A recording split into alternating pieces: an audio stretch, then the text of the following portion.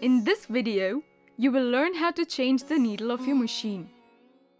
First, to check the condition of your needle, lightly pass your finger under the point to check its sharpness. If the point is blunt, you need to change it. You can change the needle in 6 simple steps.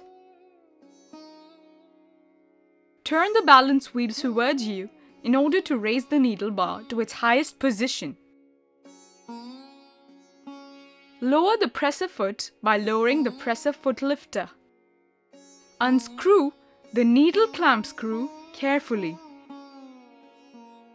Hold the needle with your left hand. Take the needle off. Take the new needle and insert it in the needle slot until it goes no further. The curved section above the eye of the needle is called a scarf. A long scarf allows the bobbin hook to loop the thread easily.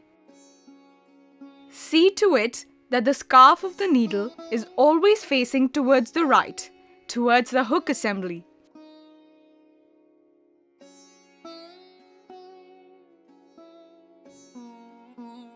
While holding the needle, screw the needle clamp carefully. Note, the needle has to be changed in case it breaks, becomes blunt, or problems like skipped stitches arise. You have now learnt to change the needle of your machine.